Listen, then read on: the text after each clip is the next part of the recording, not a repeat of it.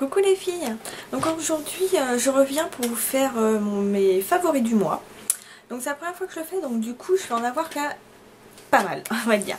Donc je vais essayer de me dépêcher. Donc tout ce que je n'ai pas déjà présenté dans des vidéos précédentes, c'est des produits que je suis en train de tester, on va dire, et que je suis bientôt arrivée à la fin du test. Donc j'en parlerai bientôt. Donc voilà, ne vous dites pas vas-y dites-nous ce que c'est comme produit, ce que ça va bientôt arriver. Donc en premier lieu je vais vous parler des baby cream, donc que j'ai découvert ce mois-ci et que je trouve vraiment très bien.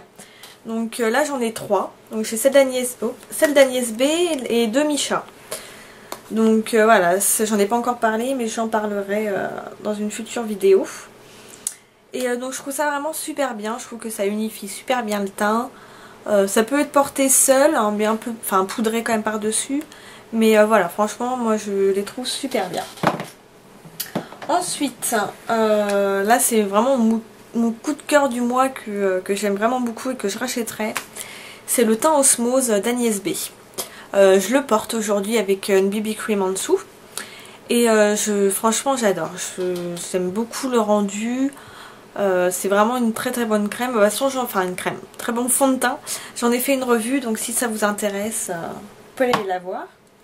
Ensuite, voilà, j'ai passé une commande sur Chériculture il y a peu de temps pour du NYX. Et j'avais commandé entre autres un blush. Et j'ai repassé commande pour en reprendre un deuxième d'ailleurs. Et voilà, ça m'a fait vraiment tomber amoureuse des blushs. Sachant que jusqu'à présent j'avais du mal avec les blushs et je trouve que ceux-là sont vraiment super. Je pense que je ferai une revue quand j'aurai reçu le deuxième exprès sur les blushs NYX. Ensuite, j'ai deux pinceaux. J'ai celui de NYX, donc le B26. Je l'utilise pour mettre justement le blush. Il est génial parce que vous voyez, il est vraiment petit. Il estompe très très bien. Et voilà, moi j'aime beaucoup celui-ci. Et ensuite, pareil, un deuxième duo fibre, mais 2 LF. Donc voilà, celui-ci que j'utilise pour mettre le fond de teint, que je trouve vraiment très très bien aussi. Comme les poils sont très souples, ça déplace, mais ça ne fait pas rougir la peau. Donc ça c'est très bien. Ensuite, quelque chose que je teste depuis à peu près 3 semaines maintenant, et que je trouve vraiment super bien, c'est l'exponentiel. Et en fait c'est un soin pour les cils à mettre. Moi je le mets que le soir, hein, voilà ce qu'ils en disent. Je le mets que le soir parce qu'ils disent aussi d'en mettre la journée, qu'on peut mettre sous le mascara, mais moi j'aime pas le rendu, je trouve que ça fait un peu pâté.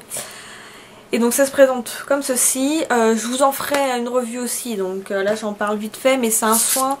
Et je sais pas si vous allez voir, mais je trouve que déjà mes cils sont quand même plus longs. Bon là j'ai du mascara, mais on voit qu'ils sont déjà quand même vraiment plus longs, et ils tombent beaucoup moins. Donc voilà, je vous en ferai une vraie revue dessus dans quelques temps.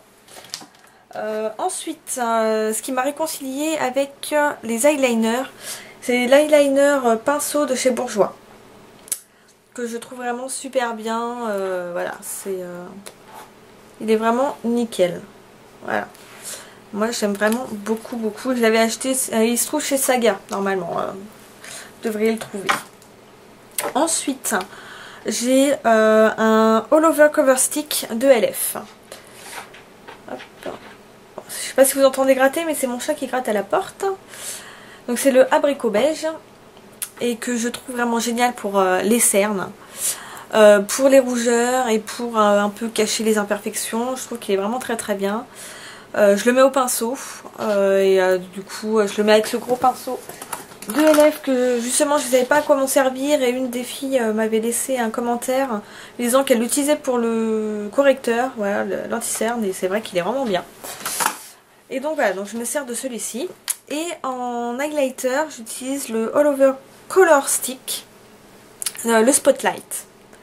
Donc que je mets aussi avec le même pinceau. Donc je le mets hop ici, ici, un petit peu ici.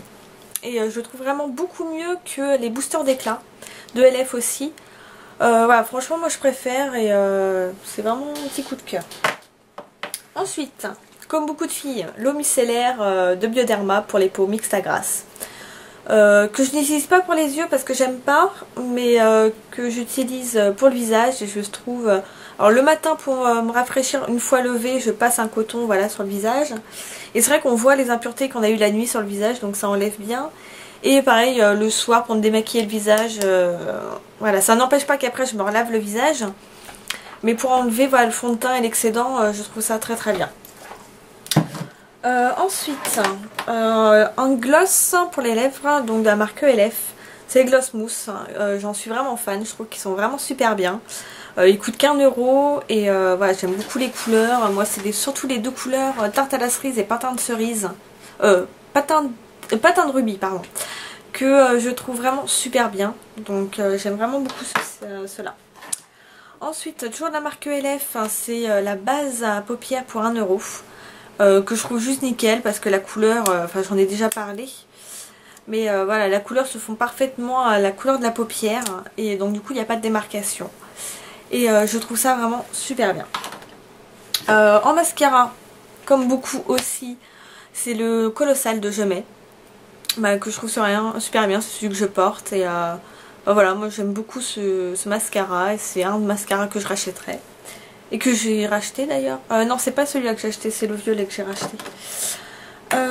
Qu'on trouve, alors je sais qu'il y a à peu près 2 semaines, on les retrouvait chez Saga. Ils avaient refait un stock et voilà. En rouge à lèvres, donc là j'en ai pris un, voilà, mais j'ai les autres teintes aussi, c'est ceux de la gamme minérale de LF. J'étais pas forcément rouge à lèvres, mais depuis que j'ai connu ceux-là, j'ai trouvé vraiment super bien. Et voilà, j'aime beaucoup le rouge à lèvres minéral de la gamme, minérale de LF. En parfum, j'aime beaucoup, voilà, l'été revient, donc parfum Yves Rocher Monoeil. Que je trouve, voilà, ils sont super bons, enfin ça fait super plaisir d'en porter. Comme c'est qu'une autre parfum, bon forcément ça reste pas, mais voilà, c'est le plaisir d'en remettre tout au long de la journée, on va dire. Plus c'est sans alcool, donc j'aime beaucoup. Un petit désagrément je trouve, c'est après l'effet sur la peau, c'est un petit peu collant, un peu gras, mais bah c'est le Monoeil, hein. Mais bon, sinon moi j'adore, j'en ai 2 d'avance, j'aime beaucoup. Crème pour les mains, Sephora. Que je trouve mais tip top, c'est le deuxième que j'achète. Et pour les cuticules, mais je trouve que c'est une merveille. On en passe voilà, sur les mains et sur les ongles. Et ensuite avec une petite baguette, on pousse les, enfin un truc pour pousser les cuticules. Ça retire les cuticules mais en bande. Voilà, c'est hop, on retire hop, la cuticule et c'est juste nickel. Donc franchement j'adore cette crème, ça hydrate super bien les mains, tip top. Crème pour le visage. J'utilise celle-ci, le fluide très hydratant de chez Sephora, que je trouve très bien, c'est une bonne base de maquillage, elle a un SPF de 15. Voilà, moi j'aime beaucoup, il m'hydrate suffisamment la peau et je le mets en parallèle avec mon autre crème de Clinique parce que je la trouve pas suffisamment hydratante. Donc je mets celle-ci juste après et c'est très très bien. Toujours chez ELF, c'est le kit pour sourcils. Vous voyez, hop, j'ai fait mes sourcils avec. Et je trouve qu'ils sont relativement symétriques. Et que je trouve vraiment très pratiques. Enfin, moi j'adore. Franchement, pour 1 €, voilà, bon résultat. Ensuite, pour cheveux, eh ben, je l'ai fait juste avant. Il y a ma revue routine pour cheveux. Donc je les mets dans mes favoris. Donc le shampoing et l'après-shampoing. Je mets également le soin Intense Repair de Nivea. Que je trouve très très bien. Et le must du must pour moi, c'est l'Esper Protection 180 de Franck Provost. Voilà, que je trouve vraiment génial. C'est ça en fait qui protège vraiment et qui fait que mes cheveux sont aussi doux et souples. Malgré, voilà, j'ai séché mes cheveux tous les jours. Justement pour voir si ça fonctionnait bien. Et enfin, vous voyez, mes cheveux ils font pas du tout abîmer. Vraiment, j'adore et je rachèterai. En gel douche, j'en ai plusieurs. Donc j'en ai 2 de la marque U que je trouve qu'ils sont super bons. C'est dans la gamme gourmandise, donc ils sont sans parabènes. Donc là c'est rhubarbe et vanille. Oh, et ça c'est une tuerie. Oh, ça sent hyper bon. Et à la fraise et pistache. Et pareil, je trouve qu'ils sont super super bons et ils sont à moins de 2 €. Voilà. Dans la marque de Leclerc, c'est Manava.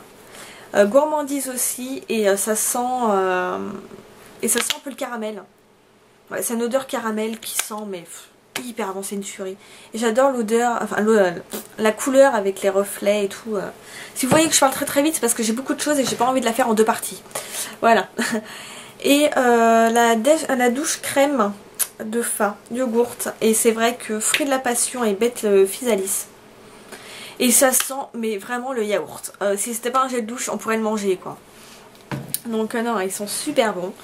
En vernis, c'est pas pour la marque mais pour la couleur parce que j'en ai plusieurs. J'en ai un de chez ELF, un de la marque Essence et un voilà d'OPI.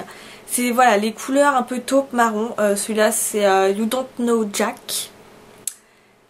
Et voilà, je trouve, voilà, c'est des couleurs un peu plus automnal hiver, mais je trouve que ça rend des mains super classe et j'aime beaucoup. Et en dernier, pareil, j'ai pas encore fait la revue, mais je la ferai dans quelques temps. C'est sur le basique de Clinique 3 temps, donc le numéro 3 pour peau mixte à grasse. Et donc pareil, je vous en parlerai dans une vraie revue. Parce que là, j'étais un peu tôt, ça fait à peu près 3 semaines, ouais 3 semaines que je l'utilise. Donc je vais attendre encore un petit peu avant de vous en parler réellement. Donc là voilà, je pense que j'ai parlé un peu de tout.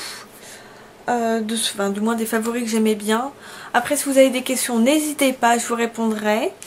Et puis bah moi je vous dis à plus tard et bye bye les filles.